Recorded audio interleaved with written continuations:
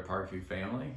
Hope everyone is doing well and trying to keep in contact with everybody, texting, calling, things such as that, and seeing that most folks seem to be doing pretty well, and glad to hear that. Do want to come to you here on a Wednesday when we would normally be having our Bible study and prayer time, and just share a thought with you, and then also just kind of look at the prayer bulletin that I have again, and mention a few things to pray for, and then hopefully you'll be able to watch this with your family, and then spend some time in prayer as a family. I hope you've been taking advantage of that.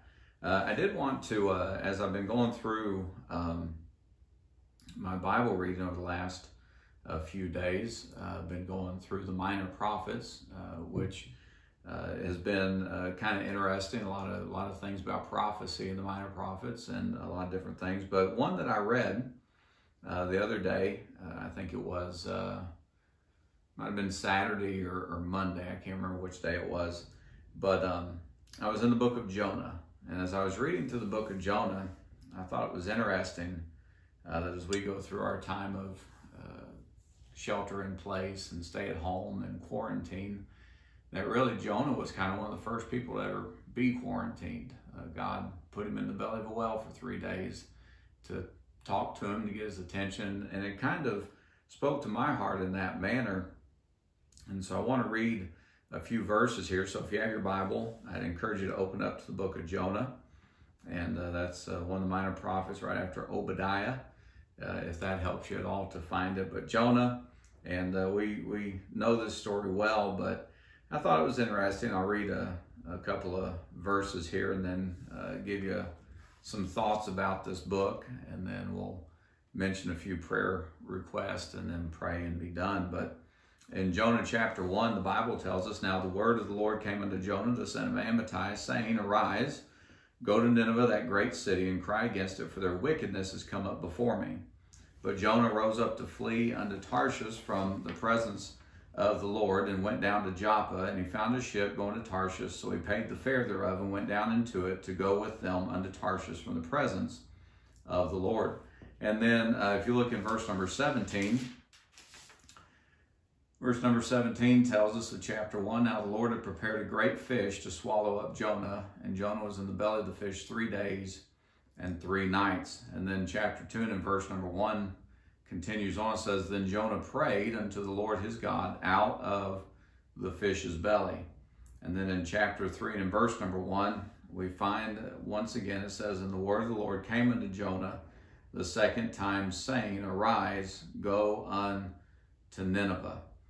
And so some things that I thought about as I was looking through this was, we see 2 times that God speaks to Jonah. Once before the belly of the whale and once after the belly of the whale.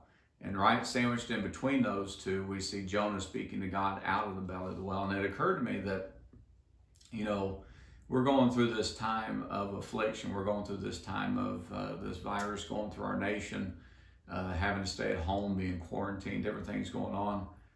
And God has been speaking to us before this, and certainly God will speak to us after this. But right now in this time is the time for us to speak to God, to take time to pray and go to God and beseech God and go on behalf of, that's why, you know, on Wednesday nights we're still trying to encourage people to pray, because it is important that we take this time that God has stopped our lives to speak to Him.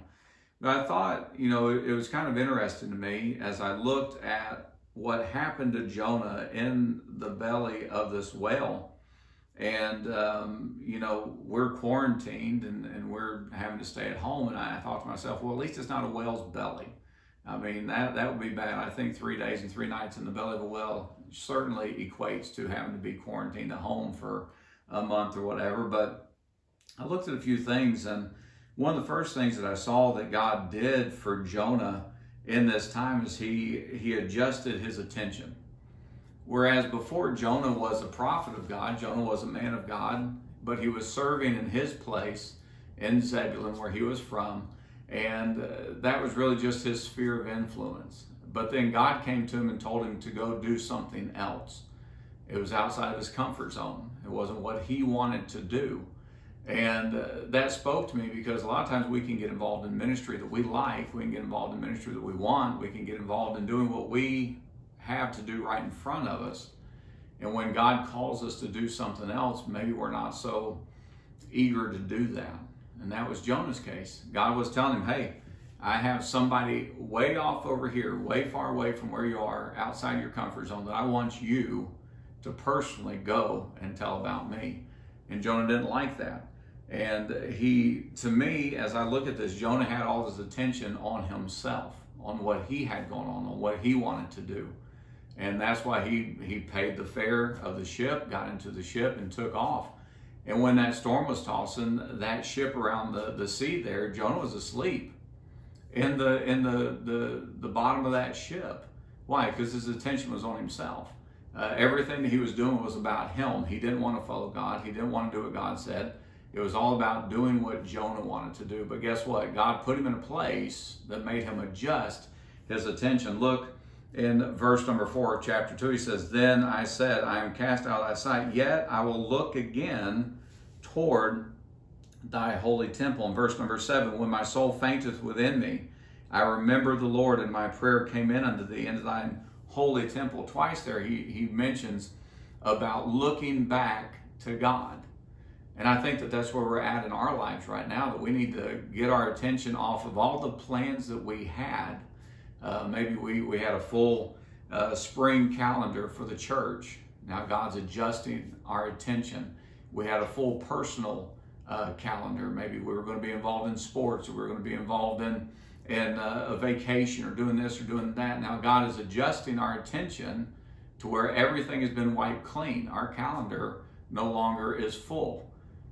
He's saying, hey, look back to me. Get your attention back on me. And so I see here that Jonah had his attention adjusted. And then I see in verse number 9, it affected his attitude. You say, well, what do you see about that? Well, in verse number 9, he says, but I will sacrifice unto thee with a voice of thanksgiving. I will pay that I have vowed. Salvation is of the Lord. See, Jonah had a problem with what God was wanting him to do, because he didn't want to go to the people that God was calling him to go to. His attitude was wrong. It's not about me serving God. It's about God using me to be able to serve him. God doesn't call me just to do that which I like. God calls me to do that which he likes. And so Jonah had to get his attention back on God. He had to get his attitude turned back around to seeing what God wanted him to do and why God wanted him to do it. He was sending him to the Ninevites. These were people that persecuted his people. These were people that he did not like. These were people that were not his friends. But it didn't matter, because it was the calling that God was calling him to. And so in the belly of this well, we see that God is working on his attitude, and he says, I'm going to pay that I have vowed. See, God had called him to be a prophet. God had called him to be a minister, and now God was calling him to go minister, but he didn't have the right attitude for it. And what I like is he said, salvation is of the Lord. We have to understand it's not up to us to choose who God saves. It's up to God. We're just to be the instrument. We're to be the mouthpiece of God, and we have to have our attitude right towards God for God to be able to use us. It took putting him in quarantine, so to speak, in the belly of this fish for God to get him to understand that, hey, it doesn't matter what you think, Jonah. This is what I'm wanting you to do. And then the third thing that I thought was interesting here in Jonah is he altered his activity. You know, Jonah was doing what he wanted to do there where he lived, and yet God said, here's what I want you to do. And what did Jonah do? He did the opposite. But in chapter 3, we see, thank God for second chances. He said, the word of the Lord came unto Jonah the second time, saying, arise, go unto Nineveh, that great city, and preach unto it the preaching that I bid thee. And then in verse number 3, we see, so Jonah arose and went unto Nineveh according to the word of the Lord. you know, as we go through these past few days, as we've gone through those, and we're currently in the present, now we're looking toward the future, and how much longer will this last, and how will it touch and affect our family? As we look towards those things, I'm looking personally at what God is going to do with me after this time of quarantine, after this time of sheltering. What is God trying to teach me right now that He's going to bring me to do after we're done with what we're going through? You see, the reason that Jonah went through this time of being in the belly of the whale was because God had people over here that He wanted to do a work in. And Jonah wasn't on board. But God used this time to get him on board, to go do what He wanted him to do. Why? Because over in chapter number 3, He says, should I not spare Nineveh, that great city? He wanted to spare Nineveh. And Jonah knew that. Even in verse number 10, it says, and God saw their works, talking about the Ninevites, after they repented. And it said they turned from their evil way, and God repented of the evil that He had said He would do unto them, and He did it not. What is God doing through this? I don't know. But I'm looking forward to what God's going to do after this. If we'll listen to Him and turn our attention back to Him so that He can speak to us and show us what He wants us to do if we'll listen. See, it took all this for Jonah to be stopped to go and do what God wanted him to do. You say, would God use that to get a hold of my attention? Yes, He would. I mean, think about what other people went through for God to get Jonah where He wanted him to be. There was a ship full of sailors that they lost. You talk about their economy being ruined. Their economy, they threw everything on that ship overboard. They no longer had the wares that they were supposed to sell. The fees that they had charged to move those things, those were gone. Why? Because Jonah and God were having a conversation, and God was trying to get Jonah to do what God wanted him to do. And so I think as Christians especially, we need to look and see, what is God using this time for in my life? Is there something that He's trying to teach me to do? Why is he allowing me to go through this time? Why is He allowing our nation to go through this time? And make sure that we as Christians are where we should be, so that when we come out the other side of this, this virus, this sickness, this quarantine, this stay at home, we're prepared to go and do what God is going to have us to go and do. Because there's going to come a day when we're going to be back in church. We're going to be back to being able to go out and call on people and reach out and try to affect our city, our county, our community, our state, our nation, and this world for Christ. And so are we spending the time right now finding out, what is my step that You have for me after this quarantine? And so I encourage you, look to God. See what He's trying to do in your life. I'm spending time trying to figure, God, what are you going to do in my life after this is done? Not just what you're doing right now, but what is the future step going to be when we are able to get back to kind of what will be the new normal at that time? And so I just encourage you to think about it, ponder it, pray about it, seek God's face, and see what He has for you during this time, what He has for your family. And so I hope that'll be an encouragement to you, because the good thing about that is even though Jonah had to be in that time, he came through that time. And the Bible over and over again says, this too shall pass, and it came to pass. We know this time is going to pass. Eventually we will get through this. But we need to be ready that when we do, that we're raring to go to do what God wants us to do. And not just return. I mean, Jonah could have went through that time in the belly of the whale, got vomited out on that beach, and then went back to Zebulun, where he was from, and went right back to where God didn't want him to be, not doing what God would have him to do. And so let's look to see what God wants to change in us through this time. Well, let me look at this prayer bulletin with you real quick. And mine's getting kind of tattered. It's a few weeks old. But I'll share with you a few things on here. Just continue to pray for those in our church that are dealing with illness outside of this. Of course, just mention a few folks by first name. We'll do that, and I think that'd be all right. But Miss Imogene, she had a fall.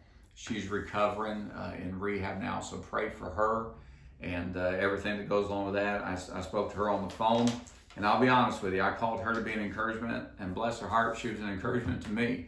And it pretty much knocked off all the complaints that I had that I was going to share with my wife later on today. So now I don't have any complaints. I just have to go home and try to be an encouragement to her now as well. So pray for her, pray for the many families in our church that are being affected by this, whether through employment or different things like that, loss of job, maybe loss of income.